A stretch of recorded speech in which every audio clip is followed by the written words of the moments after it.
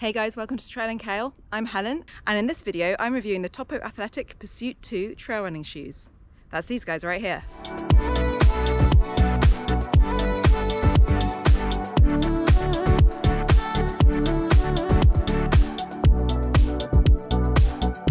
In this video I'm going to be introducing you to these trail running shoes, taking a look at the key features, what type of trail running they're designed for, what kind of trail runner they're best suited to, and ultimately how they perform on the trails. I'm out here on one of our regular testing routes here in Northern California. We've basically got everything on this route. We've got some ups, some downs, some steeps, some mellow trails.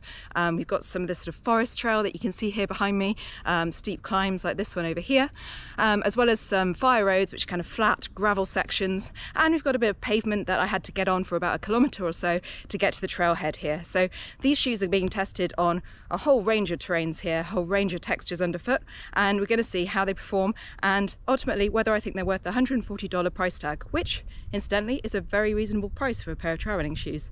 So let's see how they stand up. If you're not familiar with Trail and Kale yet, we're a website that helps you run your best at trailandkale.com, whether that's with our running shoe reviews and gear reviews like this one, free training plans or running advice. Head over to trailandkale.com to learn more and subscribe to our YouTube channel for more running shoe reviews just like this one. So taking a look at some of the key features of these Topo Pursuit 2 trail running shoes. First off, they're zero drop trail running shoes. So they're differentiated from other shoes that might have a drop from heel to toe, typically in the region of 5 to 8 millimeters for trail running shoes. These have zero drop, so there's no differential between the toe and the heel height. Your feet are going to feel much closer to the ground, and the intention of that is that you're running with what's more like a natural kind of running style, as if you were running barefoot. But of course you're not barefoot, you've got all the protection and level of cushioning in these medium cushioned running shoes to protect you while you're out here on the trails. I don't know about you, but I certainly would not want to be running on these trails barefoot. Let's take a quick close-up look at some of those key features and how these shoes look. Starting with the upper then, we have a breathable mesh here. It is pretty breathable so far, about 10 minutes into this run now. I'll let you know later in this review how it stands up to performance, particularly once I get out of the forest and into the midday sun.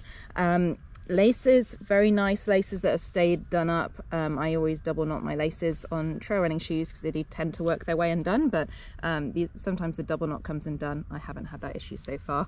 We'll see how they do on that as well. Nicely padded tongue, so I can't feel the laces at all here. Padding all around here. Interestingly, the heel counter, unlike some other trail shoes and road shoes, it's been very popular for designers to have it kick out at the back here, is not doing that, but it does have a good amount of padding. Works well with my socks here. You can sort of see the zero drop nature of the shoes. It kind of makes it look like there is a bit of a drop just because of the color. This blue section is also the same sort of midsole as the white section here. Plenty of response in there. Taking a look at the toe then, we have some protection. This is pretty firm here. We've also got the outsole and some lugs wrapping up over the toe, which is very helpful for running or climbing, even hiking up steep hills. A quick look at the outsole then. I'll overlay a picture for a better close-up. Some pretty deep lugs here. This is a Vibram Mega Grip outsole, which is becoming very popular among trail running brands. More and more brands picking up Vibram now, Mega Grip for their trail running shoes. It is pretty unparalleled when it comes to grip on technical terrain. These lugs on the Pursuit 2 are 6 millimeter deep. They're pretty aggressive, designed for technical terrain. So there's plenty of technical terrain on this route, and we're going to see how the lugs stand up to that in a moment. Rounding off the key stats for these trail running shoes, they're obviously neutral, no stability or additional kind of support for pronation. Pretty typical for trail running shoes, you don't really see that very often. These shoes in my size, which is a women's US 7.5, weigh 8.8 ounces, which is a pretty decent weight for a trail running shoe with this level of cushioning, kind of medium cushioning. It's not super light, but it's certainly not heavy. So kind of in the sweet spot there in the middle, what you'd normally expect from a pair of trail running shoes, designed for technical terrain. Let's get moving on these trails and see how they perform and get me away from all these mosquitoes.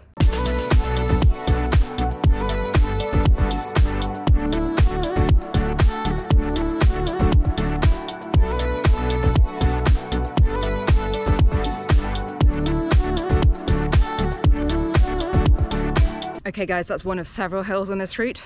Conquered. Always gets me a little bit out of breath.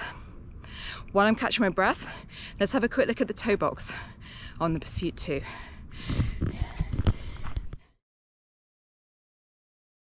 Now you may have noticed when I showed you these in a previous clip how unpointed the toe box is.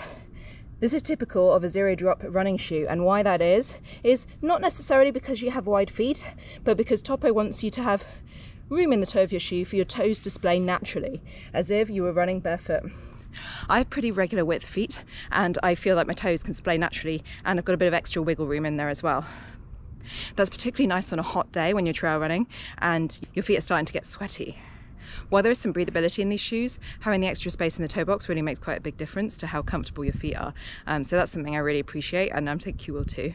If you have wider feet and you struggle to find toe boxes in running shoes, certain brands' toe box can come up kind of narrow. I'm looking at 𝙍𝙐𝙉, although they have got a lot better in recent years. These shoes are going to be pretty well suited to you as well. You've got a really snug fit in the midfoot, but you have space for your toes to display, or just to be natural, quite frankly. If your toes are kind of more wider than normal, you've got a bit more room in there for them. So these are definitely worth checking out. And if you're not familiar with Topo Athletic, they're a relatively new running shoe brand. They have been around about 10 years, and they're really specializing in these kind of wider toe box, lower drop, kind of more natural foot shape running shoes, which are also great for walking in many cases as well, hiking in the case of trail running shoes. These shoes are pretty well designed so that you could take them hiking as well, if you're looking for like a lightweight trail runner for hiking and you don't want a big stack height or a really chunky shoe. In terms of sizing and fit in general then, these shoes fit true to size. So go with your usual size that you normally are in a pair of running shoes. I don't suggest you size up or down in these. You'll have plenty of room in these shoes if you just choose your regular size, and don't try and size up to give yourself extra room, because usually that results in a sloppier fit. You're going to be better off with a more true to size fit wearing your regular size.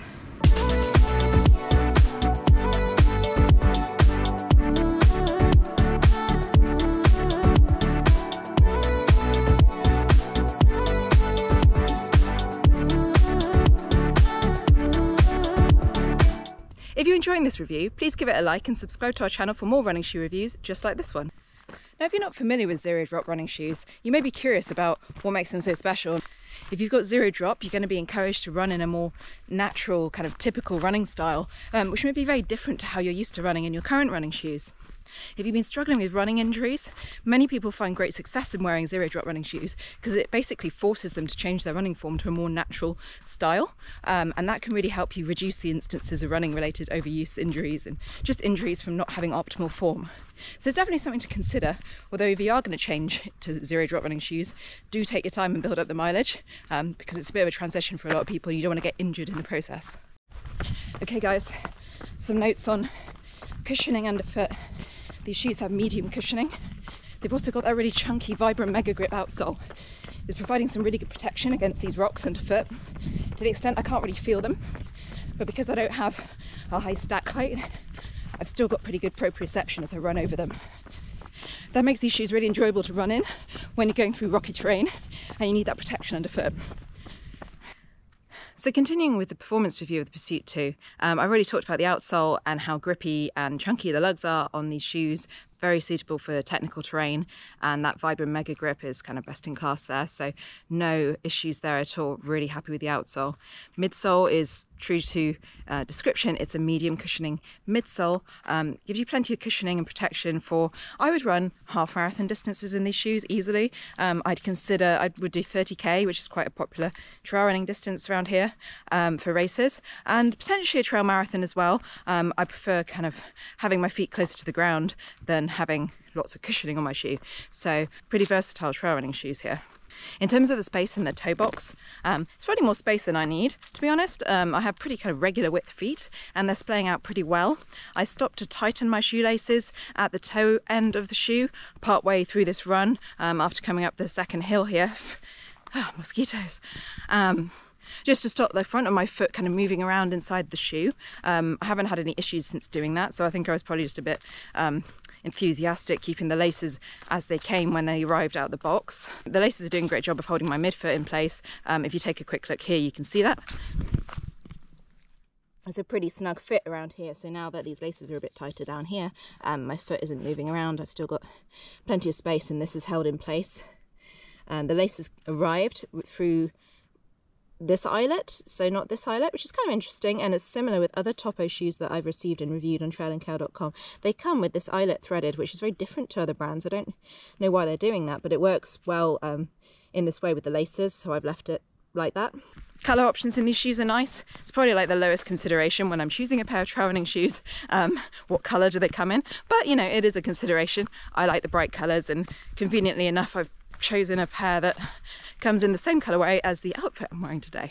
Not intentional, but I like that it coordinates. What kind of runner are these shoes for? I'd say they're pretty versatile. Whether you're new to trail running or you're someone who already loves trail running and you're looking for your next pair of shoes, whether you're a zero drop aficionado, perhaps you're really into Altra trail running shoes, which are also typically zero drop. These are kind of in the similar class to the Altras. Very well made. Really impressed with the quality of all the Topo Athletic shoes I've reviewed so far on Trail and Kale.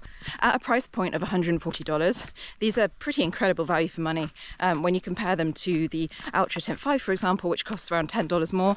Those are fantastic trail running shoes as well. But for $10 less, you're getting something that's pretty similar and very enjoyable to run in. So definitely a contender there if you're looking at trail running shoes. You might want to come and check out the Topo Athletic Pursuit 2 if you're looking at the Altra Temp or the Altra Lone Peak, or other shoes for the trails that have a relatively low drop and a wider space at the forefoot. Right, well that's about it for me and this Topo Athletic Pursuit 2 review. I'm going to finish this trail run off with some interesting downhills to wrap up the session. I'll let you know any additional thoughts after bombing down some of these downhills. I expect them to perform admirably as they have done on the rest of this run so far. And if you have any questions about these shoes, drop me a comment below. If you enjoyed this review, please give it a like. Consider subscribing to our channel for more running shoe reviews like this one. And thanks for watching. I'll see you on the next one. Cheers.